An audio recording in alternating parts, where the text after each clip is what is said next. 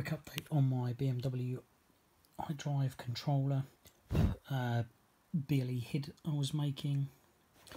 So I've got my Adafruit Feather 32U4 Bluefruit BLE. It also works with the Adafruit Feather M0 with Bluetooth. And then on the top I custom made a Canbus featherwing using the open source schematic for Cinnamon and MakerHawk Canbus shield, as well as the Seed Studio version 1.2. Their version 2 has an SD card, obviously this doesn't.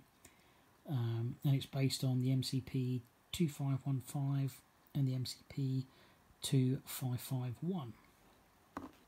And that just connects the can high and low to the device. And then I've just got a standard 12 volt input to power this, because this is I believe 3.3 to 5 volts, so you would normally power it from the USB as well. At the minute I've got it plugged in, and what I'm going to do is have the serial monitor ready,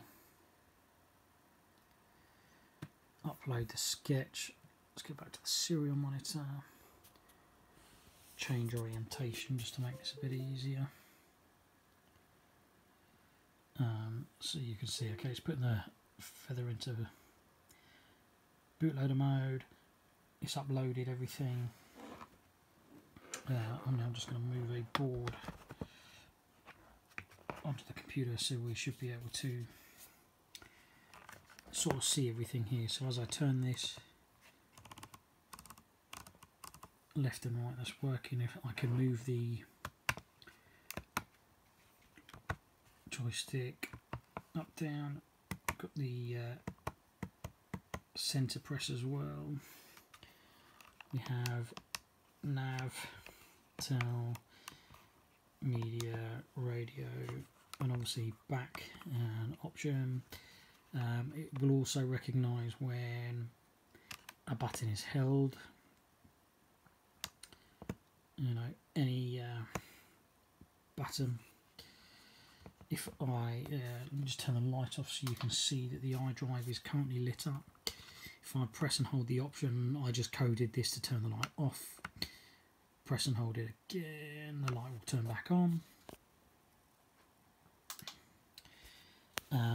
Now this is going to zoom very fast, but it will also tell you the axes of the X and Y. You can also see there's an LR because the Canbus has a bit set, so if I'm on the left side the bit is 0, when I get to the right hand side the bit is 1.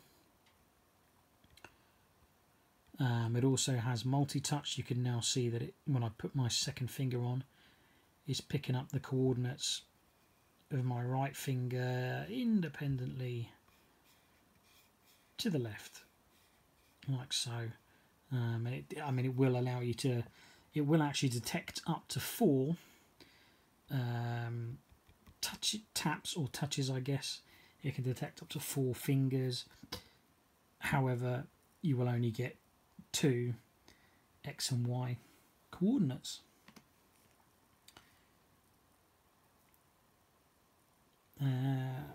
That's it really. As you can see, it works nicely.